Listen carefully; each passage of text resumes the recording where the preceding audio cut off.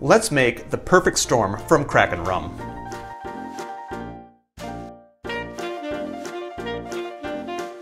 We are going to make this drink in the glass, and the Kraken uses parts instead of ounces, so that means if it's a really big glass, you can make a really big drink as long as you keep the parts the same. You just have to adjust your units.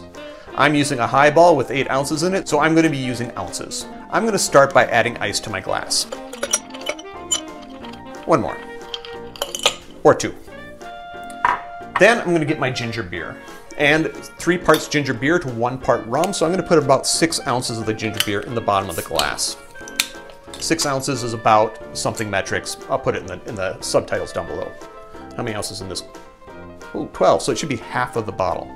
It's going to be less than that because of the ice. But you'll have to forgive me, Kraken, for screwing up your proportions. Let that settle a little bit.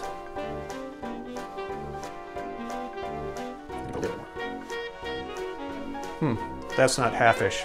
Oh well. Then, 1 part of the rum. 1 part is going to be about 2 ounces. Let's see if I can get 2 ounces in there. And we're going to try to float this on top. Oh, I poured too slow and it ran down the side of my jigger, which will benefit our proportions. Get us back in line. We could have put a little bit more ginger beer in there. Oh well. Garnish. The official garnish for this is a lime wheel twist.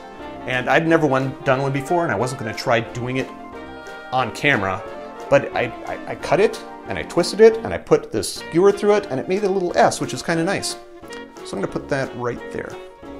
And I'm going to add a straw, and my garnish is going to sink because of the ice. There we go. We'll do it that way. And there you have it. Perfect storm from the Kraken Rum. Drink with good spirits. You may want to mix it, otherwise you're just going to get ginger beer and then black spiced rum. Up to you. Cheers.